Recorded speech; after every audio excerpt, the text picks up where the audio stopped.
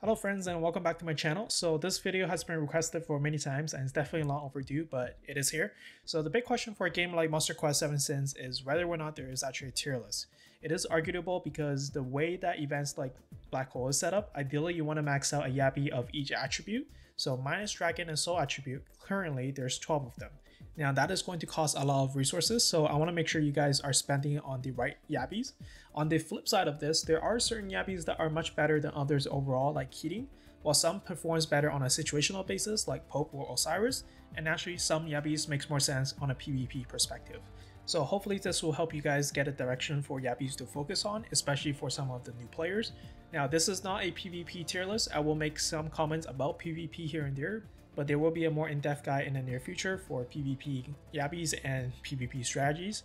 In addition, this list only includes Yabis that are currently accessible to players, so Yabis like Ninetail, Bloodless, or any of the 4Bs are not included here. I will make a updated tier list once they become available. Lastly, the tiers are pretty much self-explanatory here. I will go over certain Yabis in more details than others, but overall what I'm focusing on or evaluating or ranking them is their skills, their abilities, the equipment, situations where they will be useful, and finally their potential for future battles. If you have any questions regarding the tiers or Yabis, feel free to drop a comment below, or feel free to join in on my new Discord server, and I will leave a link in the comments below as well. Now let's dive right into it. So as the first pick where almost everyone on the server uses is Lunar. Currently there's only Lunar, Firemane, and Anubis as the ancient type. Given so, if I have to choose between Lunar or Firemane, I will pick Lunar. Although both Yabi have similar skills, Lunar's out has a higher crit rate with chances to inflict terror. In addition, it's much easier for players to attain the Hellfire gear for Lunar than the Metallica gear for Firemane, hence making Lunar more readily available to power up. Using the right equipment, I also find myself being able to heal more with Lunar's Devil Dance than Firemane's Dance of Flame. Anubis is almost a wild cannon that is somewhat inconsistent. He is a good add-on to help you clear missions for Palace or Rune, but again, you don't want to spread your resources, so focus on a 1 or 2 Yabi that is decent to start and then slowly work your way towards 1 Yabi of each attribute over time. Now, I'm not gonna lie, both SR and Keating are much better units overall, so putting them into tier 1. I will come back to them in the near future with a more detailed Yabi review for both of them. So if you are a free-to-play player, Caesar and Nin are your 2 top choices for Dark attribute.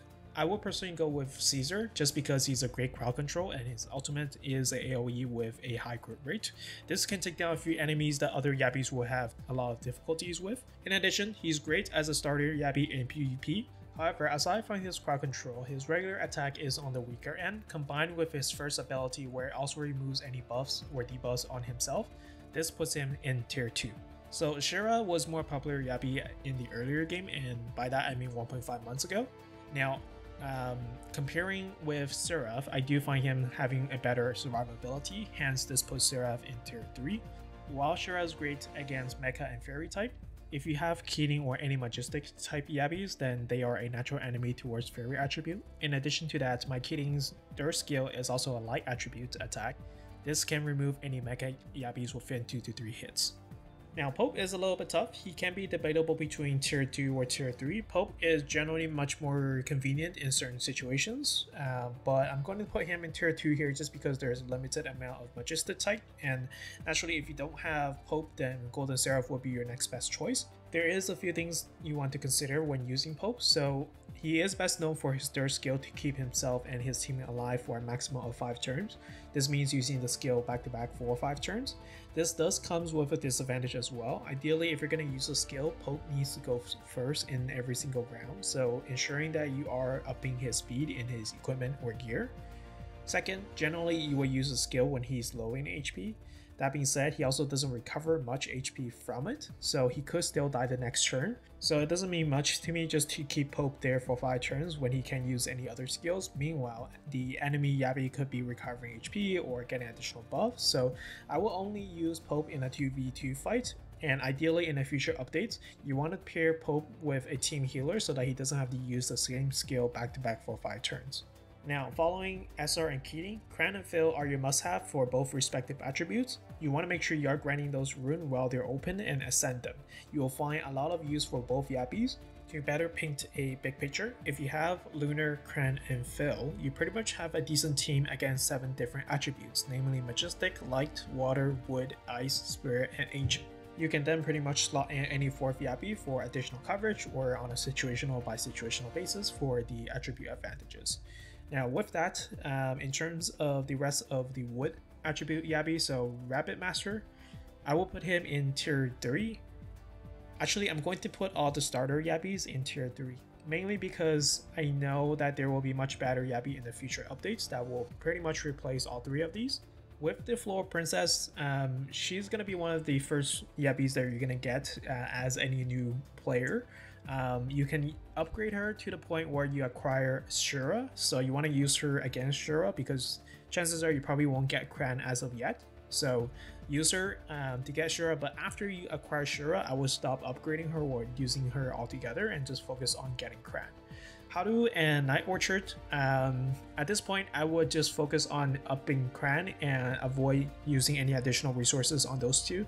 Night Orchard, it can be useful to some extent, but she is pretty much a buff manipulator and you need to really understand how buffing works and when's the right time to buff and debuff.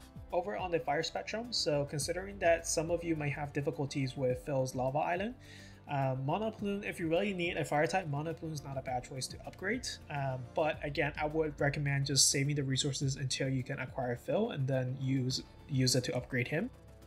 The Blazing Bird with his egg form and his confusion after using his ult, unless you have his talent upgraded to remove the confusions, even then it still doesn't really sit well with me, so I would just put him into tier 4 and spend your resources elsewhere. So whenever Pope is brought up, I think Osiris comes to mind. By far he is currently the most experimented Yabi I've played around with so far. Partially I already have a Keating as a majestic type, but for certain situations I do see Osiris having a slight edge over Pope.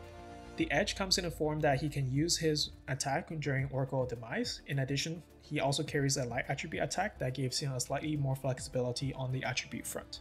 Now that being said, when his Oracle of Demise is active, you can't really switch him out of the battle, so he's pretty much doomed for defeat after 3 turns, and if you have his second ability unlocked, then he can last for 1 additional turn. Now you can upgrade Osiris to be a good counter towards fire type like Phil. However, against a decent upgraded Phil, at best I even it out. It doesn't become one-sided even with the attribute advantage, mainly because Phil does pack a punch, so something to consider.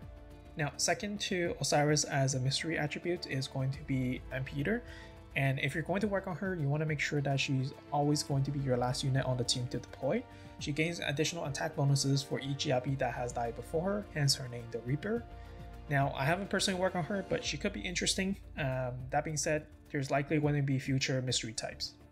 Now, majority of the players will have Wisdom King well upgraded through the Foster Pack. Mechhead is good against Ice and Majestic, but in my opinion, both Lunar and Phil would do a much better job at it. However, considering that there's a limited Mega Yabis out there, and his third normal attack can come in handy to some situations, with the right equipment, he can be a tanky Yabi. So although situational, but I'll put him in tier 2. With the other 2 Mega Yabis like Tracer and Adamantine, considering the fact that you already have Wisdom Key maxed out, I wouldn't consider devoting any more resources towards any Mega Yabis until maybe in a future update. Now onto the Fairy Journey, so I'm gonna put Vera in tier 2 and then Shido in tier 3. Between Vera and Shido was quite popular when he came out in the meta, but currently I'll probably go with Vera, and she is best against when there's more than one enemy, considering her ult will use up 50% of her current HP. Meanwhile, she will cover 5% of her max HP for any enemy hit, so she could be quite useful in Black Hole or Crack where there's 3 Yabis as enemies. Her Parasitism works quite well in PvE against some of the tougher bosses. Also another reason why Cran and Phil are both tier 1. In addition to that, if you have her talent upgraded and you unlock level 6, then she also recovers 25% additional heals from the damage that she dealt. Now with Laura Fairies and Bardier, I think both units will make sense on a situational basis with the right matchup and the right team build to really leverage their skill sets. June on the other hand was a decent DPS previously, but he is a little bit fragile, and considering the current roster in the Fairy attribute, I would just focus on getting either Vera or Shio and upgrading those 2. On the spare attributes, when they are unequipped, you can go with either Nynx or Almighty. Naturally, if you're free to play, then Nynx will probably be your better choice. Now, there is a slight comparison between Royal Wolf and Nynx. The difference is that Royal Wolf, you really need to play the long game. You want to equip him with Metallica or exotic, some sort of gear that will boost up his defense so that you are able to get the additional attack bonuses that he has with his ultimate. Now, the reason why I put Nynx in tier 2 is because with the SP gear and his second ability unlock, I think he has a much better survivability than Almighty and also deals a lot more damage than Almighty in my opinion. In addition to that, his buff and tier can come in very handy in battles as well as PvP. Now, in terms of the ice attribute, Karat would be my top choice for damage dealer, as well as his ice ability really comes in handy in any PvE or PvP battles. Rhea and Frost Princess is what I would consider situational. Rhea being the support unit and Frost Princess being the debuff unit. They do have some disadvantage associated with them, hence they're in tier 3. Lastly, Ice Fist would go into tier 4. In terms of the water attribute, so you do have Lucia in tier 3, which is situational, but something that you can probably work with if you really need a water Yabi. Otherwise, I would just wait until the Water Fairy King comes out. So considering that Cran and Phil is both available currently, the Water Fairy King should be released next. With that being said, Ardusha, Rigid King, and King Khan, I will probably just leave them in tier 4 and spend your resources elsewhere for the time being. So I'm glad that this did not turn out into a 20 or 30 minute video because there was actually quite a lot of units to cover. Now naturally I only covered them on a high level, so stay tuned for future videos on a more in-depth Yabi review. In the meantime, if you have any questions related to the tier or how to specific Yabis, feel free to hop on our Discord server and I'll be more than happy to answer any FAQs there. So in summary, you want to work on Yabis in tier 1 first, and ideally you have Lunar, Cran, and Phil, which are my top picks, maxed out. Once you do, then you can work on any of the Yabis in tier 2 in no particular order. With SR and Keating, if you got them, great, better use them and make sure that they are your best units possible. Now this is also the first tier list that I have put together for this game, so kindly take everything with a grain of salt. If there is a Yabi that you really like and you want to work on it, there's nothing stopping you from doing so. Nevertheless, hope you guys found this helpful. Remember to subscribe for future content and join in on the Discord server, linked in the comment below. I'll see you guys inside the game.